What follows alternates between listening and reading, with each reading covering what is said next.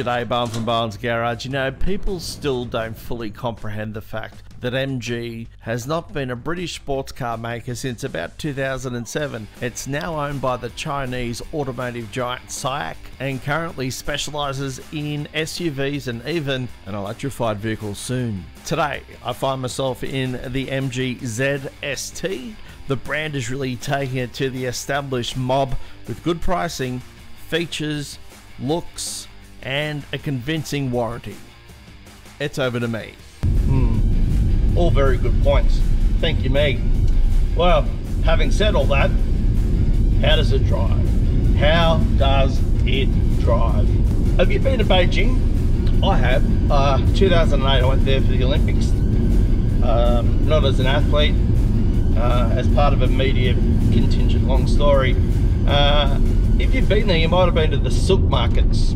It's where you can get some basically really convincing knockoffs.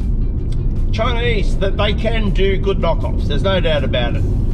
And in some instances and in some situations since I've had this car over the last week or so, that's how I felt about it. Doesn't mean to say that it's bad, but you do need to remember I've driven all of the opposition over several years and watched all these cars evolve into the cars they've become today.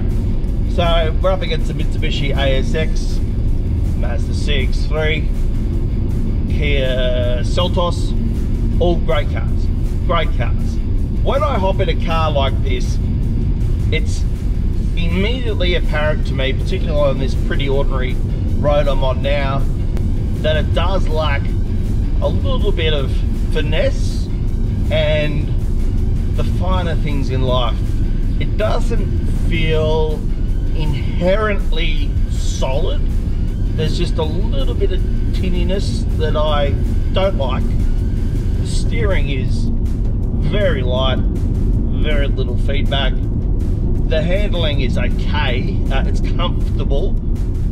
See, I mean, just going through that corner there at 30, it didn't really feel overly sure about itself. But having said that, we are talking about a vehicle, as I discussed earlier, just over $31,000, is offering a whole suite of features.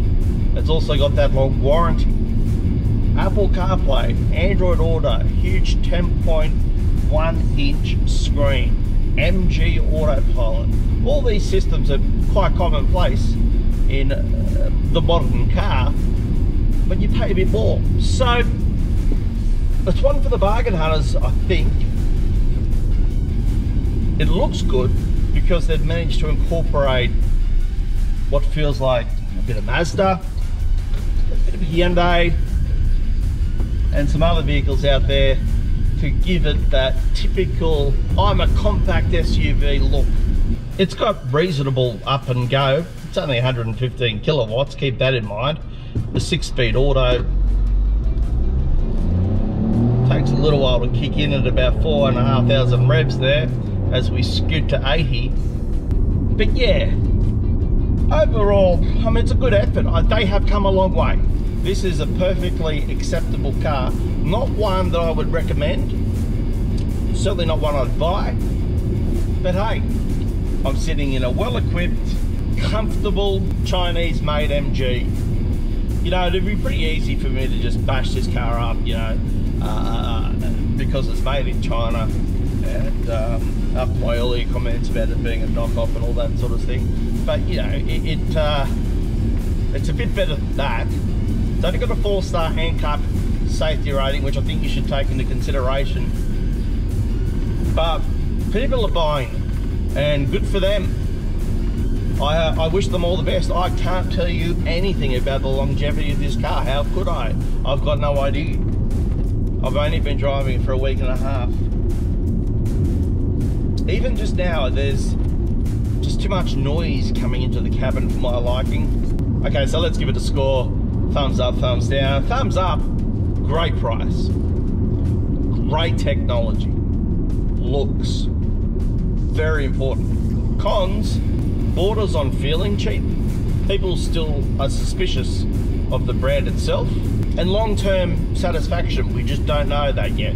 So I think until MG in general will get a few more miles under their belt in Australian conditions, it will be like that for a while when it comes to people like me offering their opinion.